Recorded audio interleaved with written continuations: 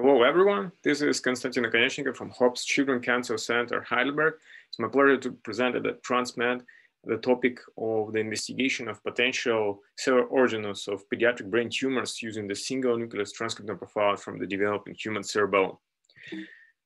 Of course, first point, it's important to note about the significance of this investigation, since unfortunately, the central nervous system tumors, they remain among the top most dangerous in the children's diseases, and there are still no clear, full, most appropriate treatment methods available for them.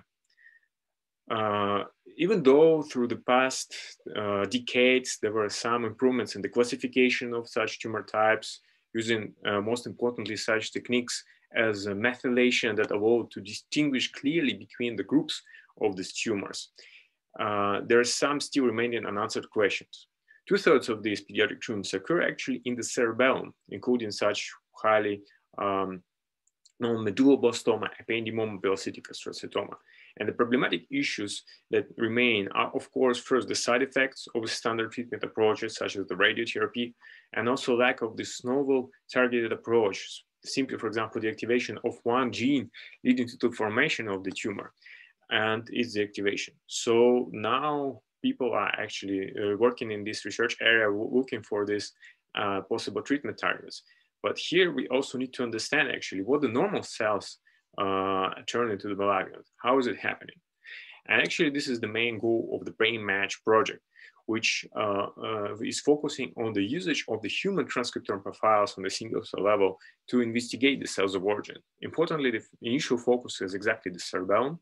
And once we have this classification of the cell types within the cerebellum of human, we can now use the large available bulk RNA data cohorts to perform the comparison of the cell types to them to find this possible association.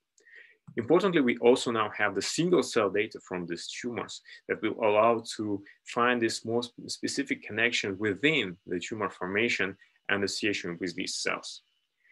And the focus of this project currently is the cerebellum single cell data.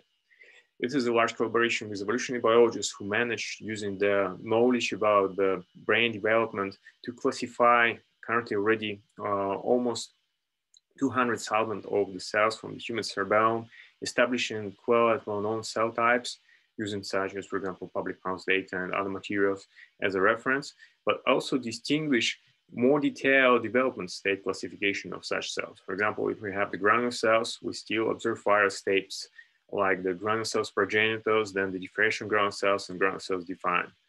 And importantly, the single cell data also covering multiple time points where we can exactly observe the variation between these cell types across them. And using this information, we also collect additional target tumor data from the bulk cohorts. And here's an example of one of the largest data sets that we're focusing on. It's composed out of almost 3,000 samples from various sources. And to avoid some issues in the classification of these tumor types, we're actually using the methylation data available for them, which currently remains the most optimal classification for central nervous system tumors.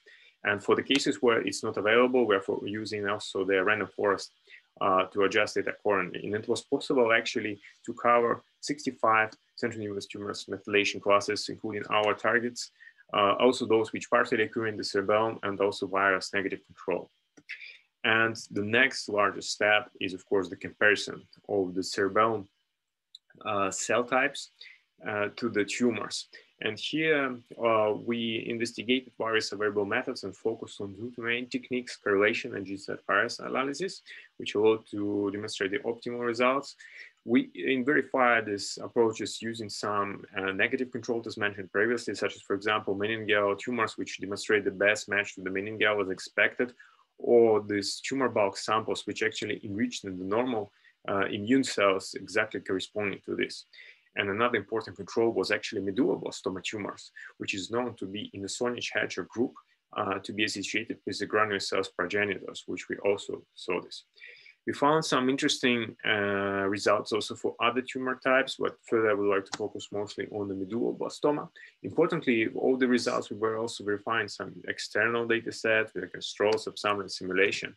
But once looking more detail in the medulloblastoma, we found that it best matching into the rhombic clip in the granular perverse cells. Importantly, even the most precise subclassification of medulloblastoma gives the standard results on each hedgehog responding to the granular cells progenitors, while the group 4 to the uniperverse cells, as was also shown previously in other studies. Interestingly, group 3 didn't demonstrate any clear match effect, but kind of a distribution between the granular cells and uniperverse cells. To further investigate this, we used the single cell tumor data for additional comparison. And importantly, we focused on the published data sets, which also had variances, for example, different protocols, different cell extractions. And the first check we did, again, with a correlation using quite well-known already tool, single R, with its adjustment with the support vector machine for the correct result.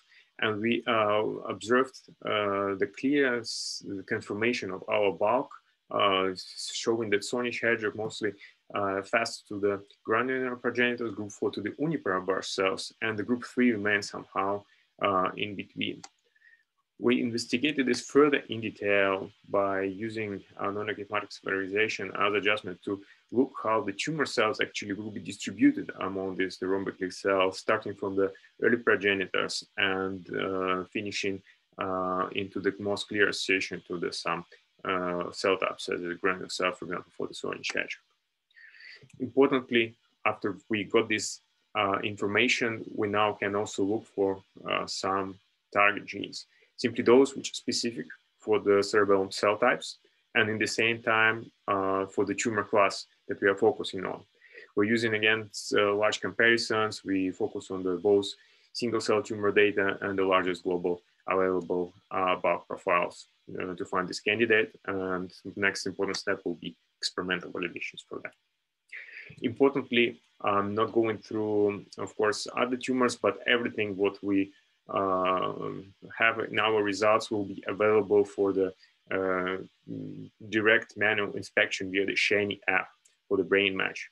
It will have bulk data covered fully for the global comparisons with additional adjustment of the parameters that we integrated for this measurement in the similarity, and in the same manner for all the single cell tumor samples comparison, as I already demonstrated an example for the medulloblastoma.